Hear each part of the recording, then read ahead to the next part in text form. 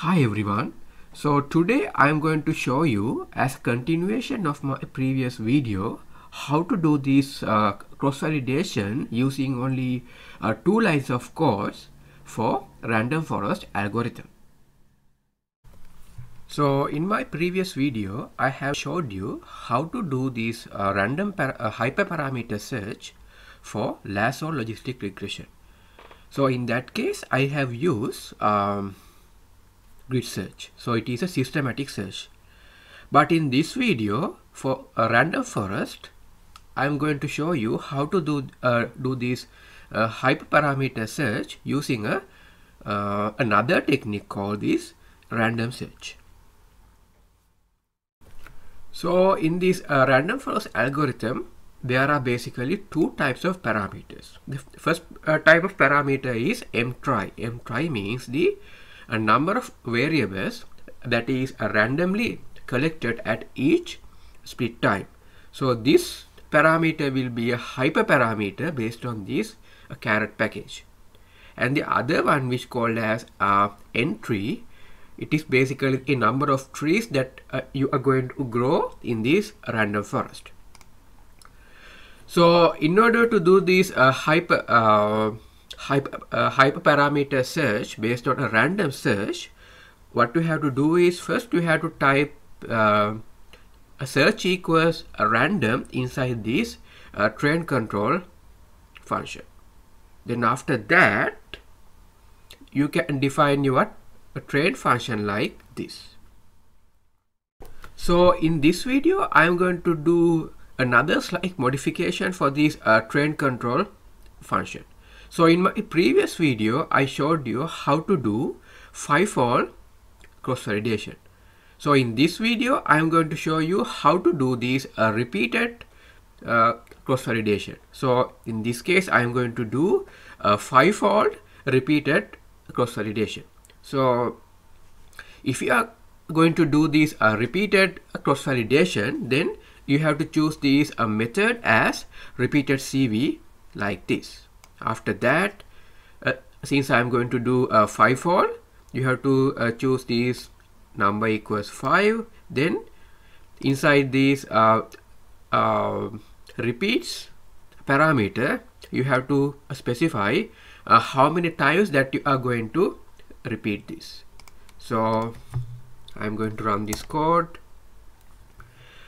Then inside this train function, as I did previously in my previous video, you should define your model. So first you have to define your linear model like this. Since I'm going to use all other variables as my independent variables except ID, in that case I can define my model like this, where this class is my response variable and this is the dataset that I'm going to use. After that, I'm going to choose a method as ref.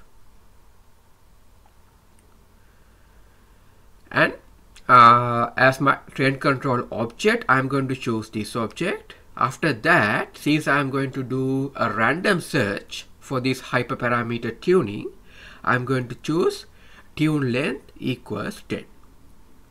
And number of trees that I'm going to grow is 1000 trees.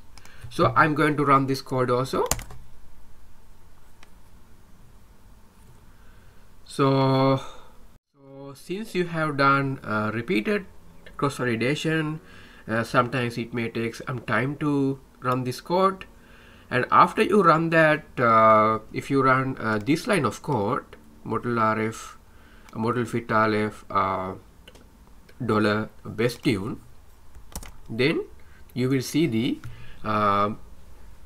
optimal hyperparameter that will that has the most accuracy based on repeated 5-fold cross-validation. So in this caret package, they will give you a nice thing also, that is they will give you this variable importance plot for each and every machine learning algorithm. So if you want to have this variable importance plot, what you have to do is first you have to use this var imp function like this, and inside this you need to specify the object that you need to have this variable importance plot. Then you need to plot this using this plot function, and if you want you can scale this, or else if you can say that scale equals false like this.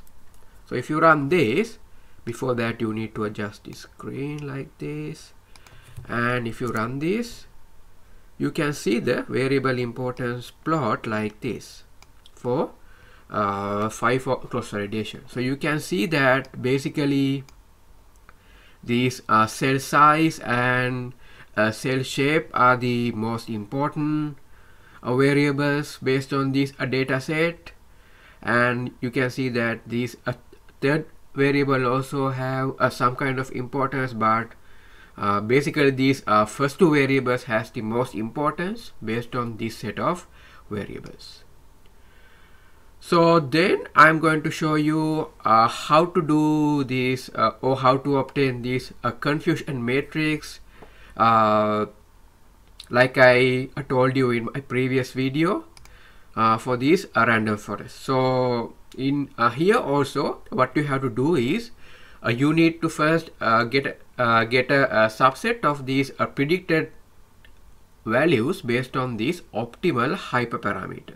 So here the hyperparameter is mtry.